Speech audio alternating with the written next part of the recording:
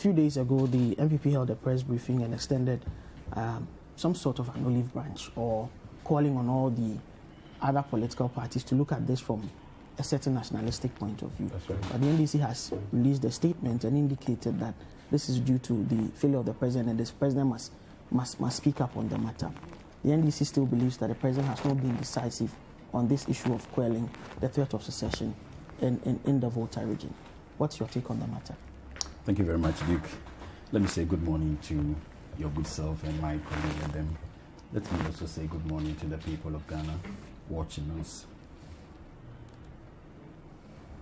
I am happy I was present at a press conference by the leadership of my party. It was addressed by Mr. John Boadu.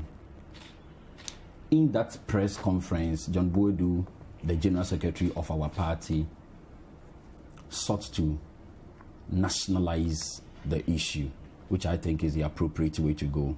And he called on all political parties to, as a matter of urgency, come together with the NPP for us to take a nationalistic posture to condemn this particular activity. I haven't had the benefit of listening fully to what my brother said, but the concluding bit of it, I would want to take it from there.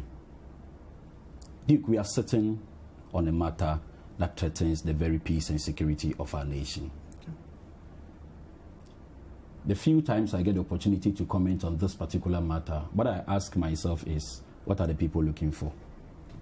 And I have tried the best I can to stay away from the historical antecedent of this particular matter because it is flawed from the historical perspective. There are new perspectives coming up. People say, even going to the point of making the argument that the Ghana as a legal entity does not even exist because it was not ratified by the UN resolution. Sometimes you can't go to the historical argument. That's a flawed argument. I mean, as long as there was a referendum, there was a plebiscite, and then all these cases were lost, and then the Western Togoland could not succeed way from 1956. You can't resurrect history and alter its components. Okay. So let's speak to specifics.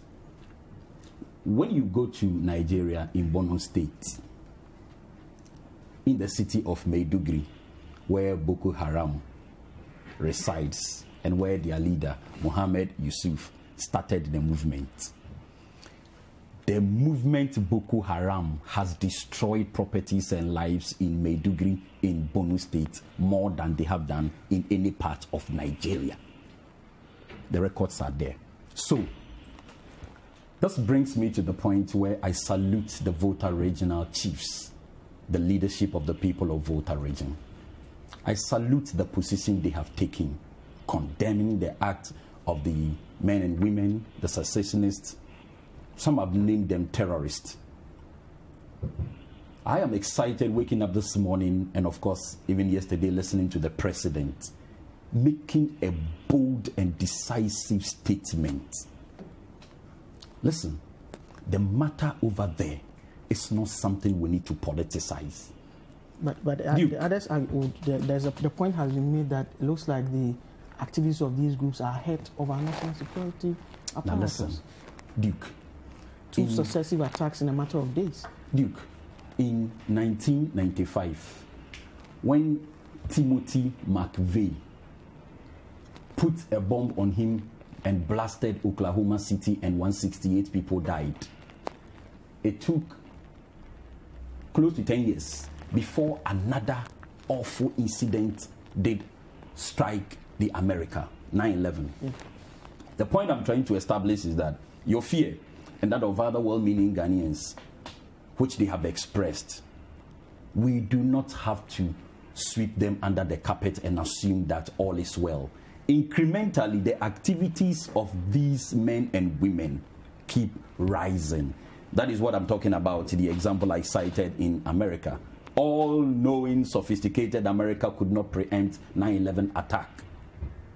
From Oklahoma bombing days in 1995, the next one was 9/11, 10 years beyond. Hi there, we hope you enjoyed the show. Make sure to subscribe, like, comment, and share with your friends. This is Breakfast Daily on Citi TV. Join the Breakfast Daily team Monday through Fridays from 7:30 a.m. to 10. Join us for breakfast daily, only on Citi TV.